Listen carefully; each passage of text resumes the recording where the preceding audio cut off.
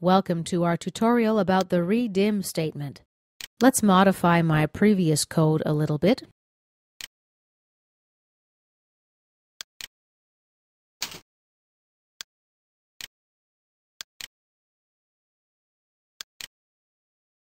As we mentioned in our previous segment, the ReDim statement reallocates space for the new array. Let's put 2 and run our program. The list box is initiated with the names displayed in the array. Now let's type ReDim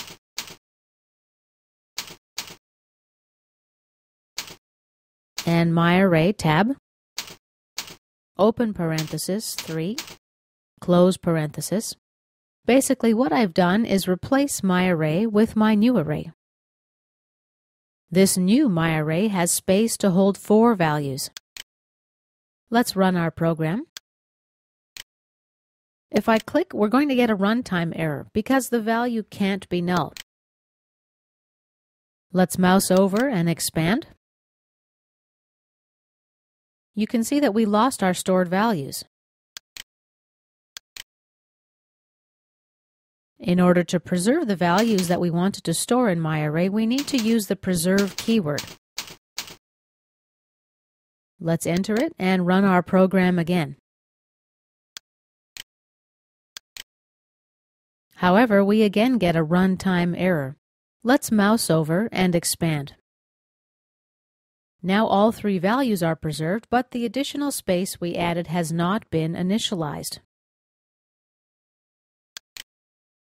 Let's copy line 26 and paste it below.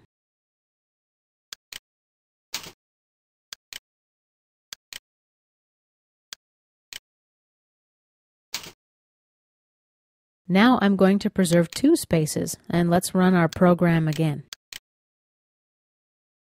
We see the values stored in positions 0 and 1 were preserved and passed along to the list box. Basically, this new array doesn't have space for a 3rd element, Bob, so this element was lost. This concludes our tutorial about the ReDim statement.